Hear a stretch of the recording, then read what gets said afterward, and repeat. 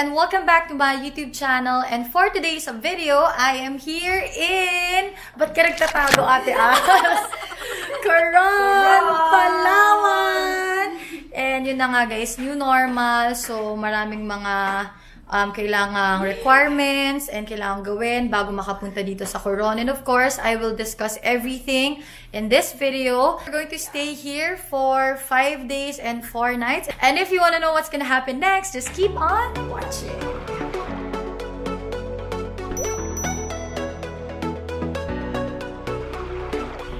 So yun guys, kakarating lang namin sa aming hotel. We are here at 2 Seasons Bayside Hotel. And everything is planned by FULHAM Road Travel as always. And everything of course, like the itinerary and our budget, ilalagay ko lahat sa description box. So before we start, with the tours and everything, syempre kailangan ko munang i-discuss yung mga requirements na kailangan nyo pag pupunta kayo dito sa CORON. So, dahil may FULHAM travel nga, sobrang dali lang ng buhay namin. Like, all we had to do is get our RT-PCR test. And guys, meron akong tip para sa inyo. Yung RT-PCR test namin, 750 pesos lang. And bakit 750 pesos lang? Ito kasi is sinubsidize ng Department of Tourism. So, meron silang partnership with PGH and PCMC na para maging 50% off yung mga RT-PCR test nila. So, sa amin, nag-avail kami noon. And in fairness, guys, sobrang hassle-free. I encourage you guys to try this out, lalo na kung nagtitipid kayo.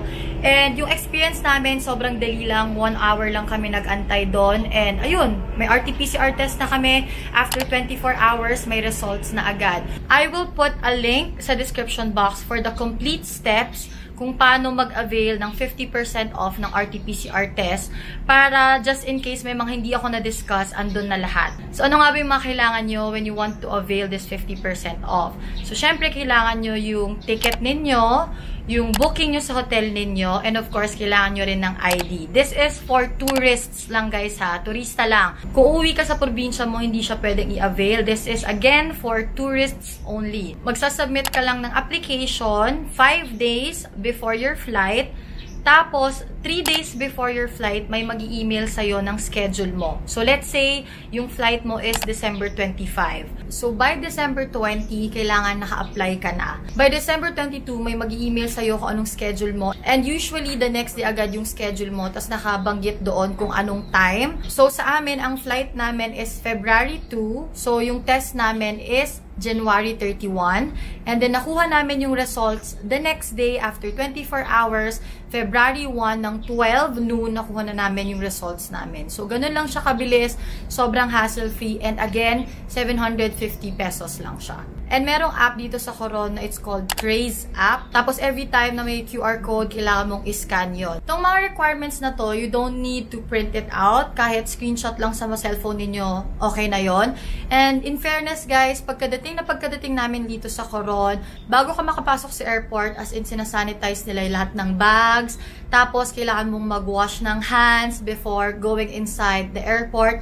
And of course, yun nga, kailangan mo yung Trace app to scan the QR code para matrace nila na you've been to the airport and syempre sa mga ibang lugar pa na pupuntahan mo dito sa CORON. So that's it guys. Yun na yung mga kailangan yung requirements when coming here to CORON. And again, I will just put links sa description box just in case na may mga hindi ako nabanggit.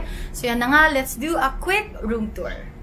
So, quick room tour upon entering. Ayan, meron tayong malaki-laking cabinet dito. So, you can put all your clothes there. Yung mga maleta mo dito. And then, ayan, cabinet. Meron rin silang bathrobe. Ayan, laundry bag. And this side naman, meron tayong CR, of course. So, this is the shower. And then, mirror, that's me. Toilet. So, this is the main bed. Dito kami ni Miguel. And meron tayong third wheel. Si Ate Als. May third wheel bed. Ito ang kanyang third wheel bed. So, ayan, meron tayong TV. We have bedroom slippers. And we have a very big mirror for OOTD. And ayan, may pa-fruits pa sila. Oh, thank you so much, 2 Seasons, for the fruits. And, of course, and meron tayong mga mask, cleansing wipes, and meron rin silang pa-alcohol And then this part, of course, we have water, coffee, tea, initan ng tubig, and we have a small refrigerator. And dito sa labas, oh, diba guys, this is the best part. Look at that view. Time check guys, it's already 1 p.m. And andito kami sa restaurant nila. So this is Two Seasons. And it's our favorite restaurant in Boracay. Kasi sobrang sarap ng 4-cheese pizza nila. And oyster sisig. So for sure, yun yung orderin namin. Guys, fake news, wala palang oyster sisig dito. I felt sad. Pero at least may 4-cheese pizza sila. So this is the 4-cheese pizza. Yum! And then we ordered pasta. Hi guys! Time check. Ano oras na ba? 4:20. So we've been hanging around the swimming pool. So I'll show you kung ano itsura ng view dito.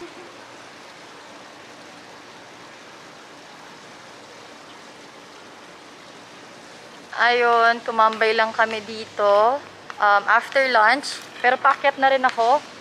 So yan, pwede kayong tumambay dyan. Katabi lang din yung restaurant guys, yung pool. So yung restaurant dyan lang din. Tapos yung lobby dito. Hulog pa ako. Joke lang. Okay, ano nangyari sa'yo? We are having dinner here at Levin's. And nag-tricycle lang kami. 20 pesos each. Tapos guys, meron silang sunset rooftop. So yun ang ating pinunta dito. So we're here at the rooftop. So maganda sana siya guys kung sunset. But late na kami dumating. The food is affordable. Around 100 to 200. Tapos good for 2 na yon. So nag-order kami ng 3 ulam. So mga around ano lang 500, 600. So not bad. For 3. Yeah. So tig 200 ang bag. Guys, ang dami nung serving. Ito yung kangkong. And this is the spicy eggplant. Mamaya pa yung fish. So yeah, let's eat. We're done with dinner guys. And yung bill namin is 500 pesos only. For 3. So sobrang sulit in fairness dito sa Levin's restaurant. And vegan friendly. And very affordable. So next, we're going to Pedro's Gelato, my super duper ultimate favorite. Guys, update. Pedro's Gelato is closed here in Coron. Pero meron na daw sila sa SM North. So, pupuntahan na lang namin doon. And then, naghanap ulit kami.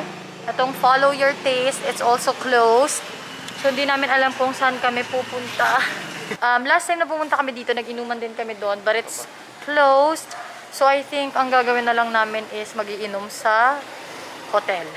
Guys, we're back at the hotel kasi sarado. Sarado yung mga dessert place and yung mga inuman, sarado din. Pero we'll try our best to look for more restaurants tomorrow. Kasi syempre, pangit naman kung dito lang kami sa hotel kakain. So yun guys, early tulog ngayon. Birthday ni Ate Als bukas. So, mukhang hindi kami magsasalubong. 8:30 kami bukas, yung call time. So, we have to be awake at around 6. As breakfast now, 7. Yan. So, yun guys. Good night!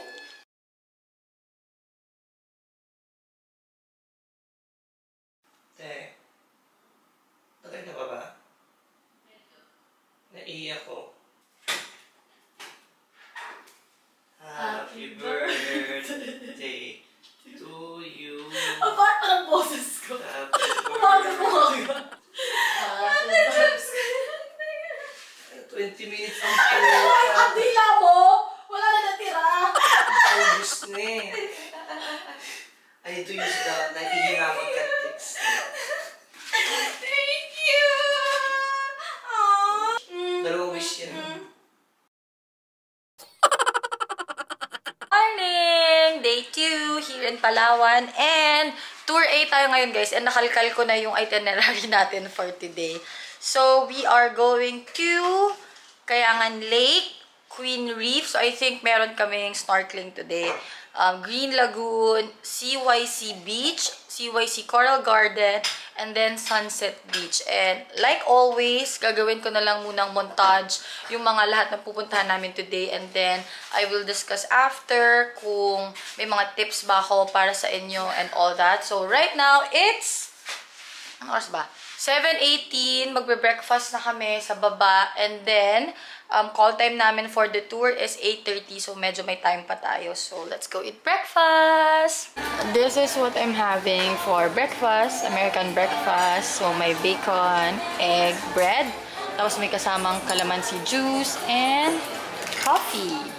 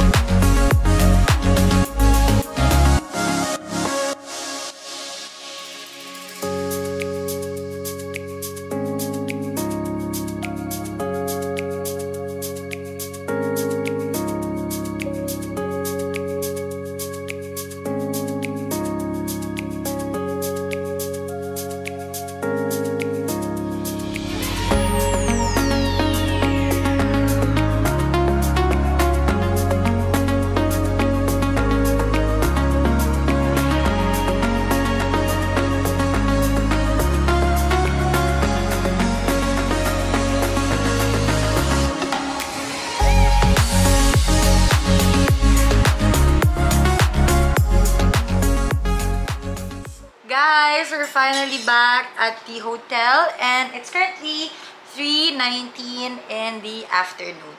Grabe, sobrang sulit nung tour kasi konti lang yung tao, lalo na dun sa Kayangan Lake as you can see dun sa ating montage. As in, totally kami lang. So, sobrang na-enjoy namin. Nakapag-swimming kami ng bongga.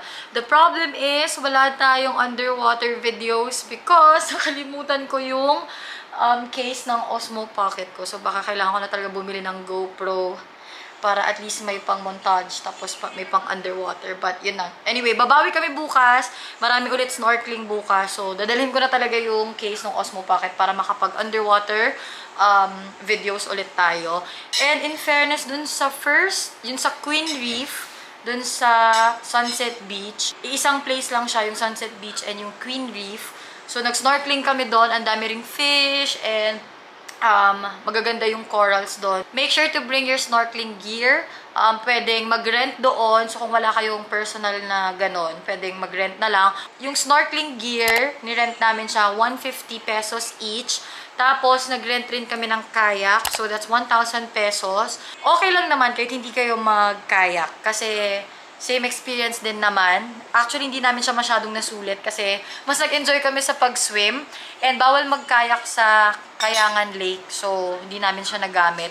Nagamit namin siya sa Sunset Beach and sa CYC Beach. Yung lunch namin, sobrang sulit, ang dami, 'di ba?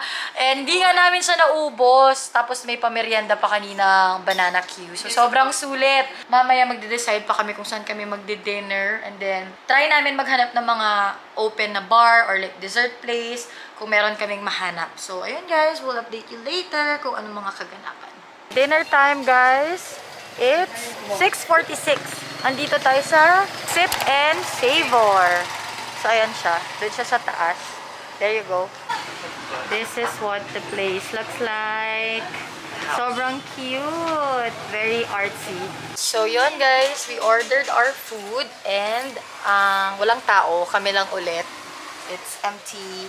Anyway, their food is more on snacks. Marami silang variety before, pero since, you know, wala masyadong tao, ganyan, nilimit nila yung menu nila. So, they only have snacks, mga chicken popcorn, ganon. Meron din sila mga coffee, mga lemonade. They also have Mexican food, so mga quesadilla, nachos, tacos, and all-day breakfast. And very affordable, as in, ranges 100 to 150 pesos. So, not bad. Ayan, yung menu nila.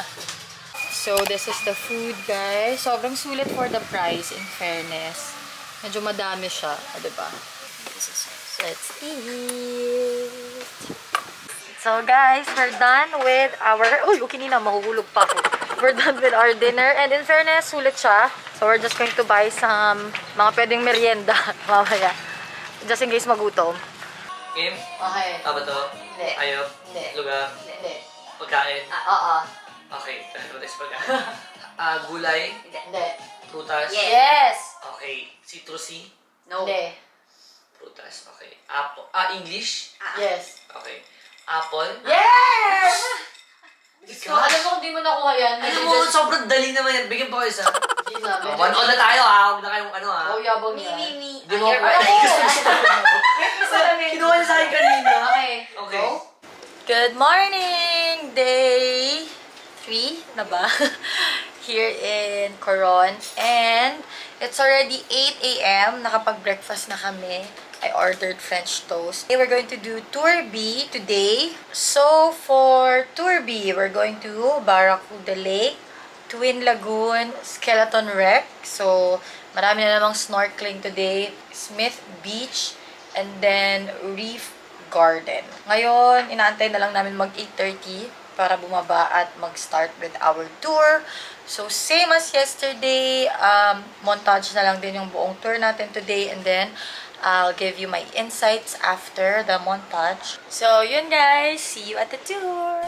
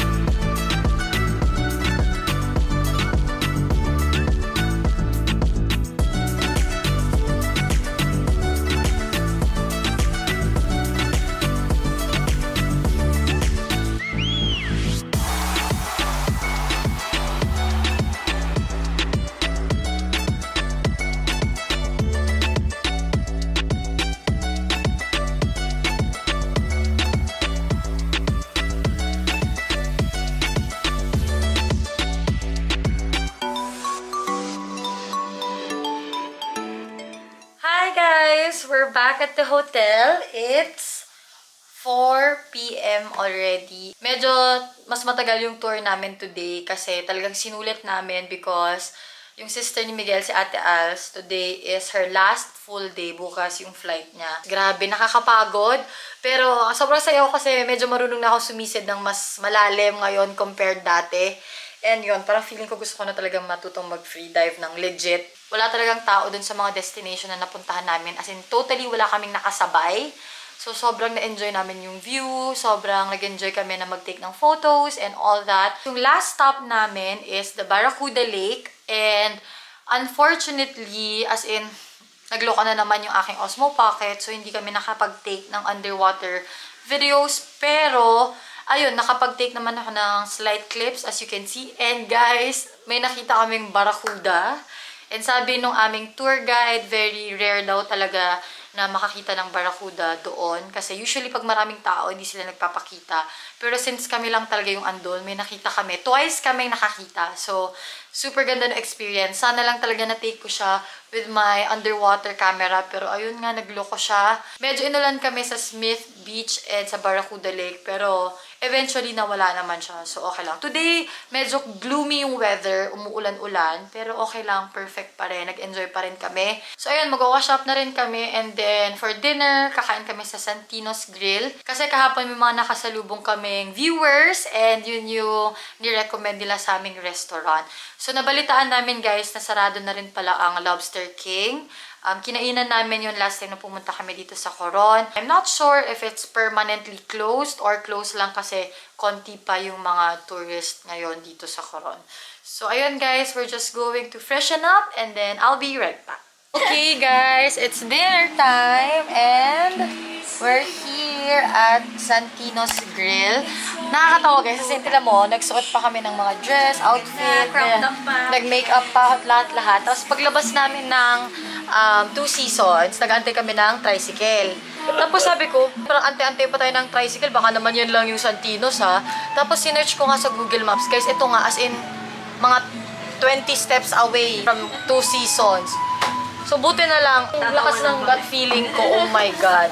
So andito na kami, we're going to order food. This is what we're having for dinner. Parang ang sarap nito guys, sizzling bulalo. My favorite, ensaladang talong with salted egg. And ano to ate Als? Tanigi? Tanigi. Butter something. So order pa kami ng additional kasi I think kulang to. Mga pagod na pagod, gusto namin kumain. Tapos na kami mag-dinner guys. And final verdict, ang sarap nung sizzling bulalo. You have to try this. Yung chicken sisig din, masarap daw. And my favorite, ensaladang talong, ubos. Worth it yung price kasi masarap siya. So, I think yung per ulam is around 200, 300. Not bad. Hindi ganun karami yung serving, pero masarap siya. So, sulit. Must try. Good morning! Day 4. And last day ni Ate Als. Ate Als, bye-bye. But anyway, we're just going to have our breakfast. Tapos today, we're going to have the Escapade tour. 3 lang yung locations, pero malayo. Kaya, entire day rin siya. So, ayun guys, bababa na kami to eat breakfast. Belated happy birthday! Ay, ayan na nalang. Blue cheek. Nasaan? Happy birthday to you. Uwi ka na.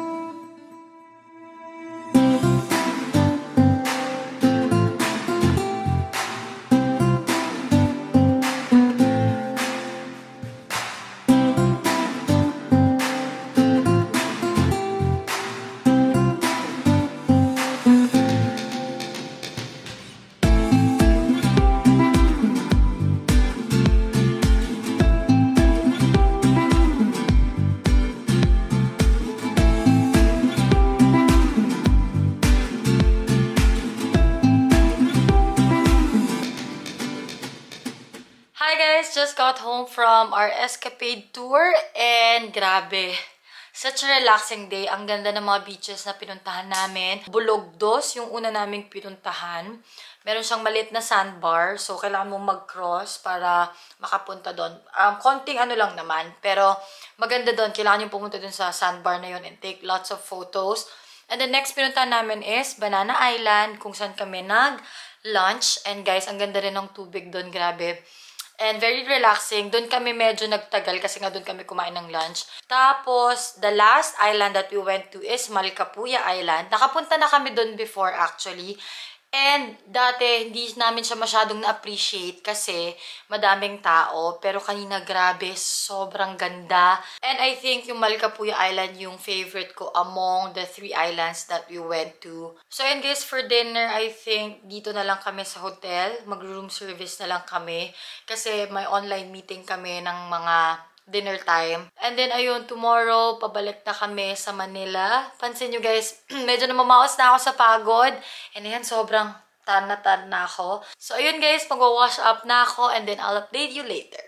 Good morning! Last day! So, ayan guys, dahil sira daw ang para mga machine nila sa airport, kailangan pumunta doon 3 hours before your flight.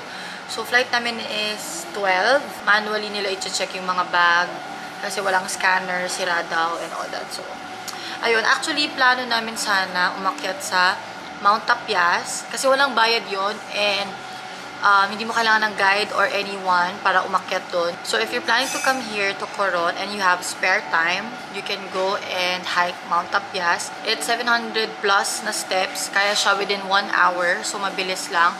So, if you're looking for an extra activity before leaving, ayun, pwede naman. Pero, yun, sayang di namin nagawa ni Miguel. And yun, kagabi, di na ako nakapag-update kasi sobrang pagod ko. Nagpahinga lang ako the entire night, tapos nag-room service na lang kami. So, yun guys, tapos na naman tayo sa isang vlog. And as usual, lahat ng details nasa description box, itinerary and budget. And again, yung travel agency namin for this trip is FULHAM. Lalagay ko na lang yung Instagram nila dito. You can simply contact them on Instagram, message them if you have any questions or if you want to inquire. And also, marami rin nagtatanong sa inyo kung required ba ang RT-PCR test ulit pagbalik sa Manila. Hindi na siya required, pero sa amin, ang ginagawa namin, nagpapatest kami ulit just to make sure kasi para confident rin kami makihalubilo ulit sa ibang tao sa Manila. So yun guys, if you have any questions, just comment below. And if you enjoyed this video, don't forget to like and share it. And of course, don't forget to subscribe to my channel. Thank you so much for watching. Till my next vlog! Bye!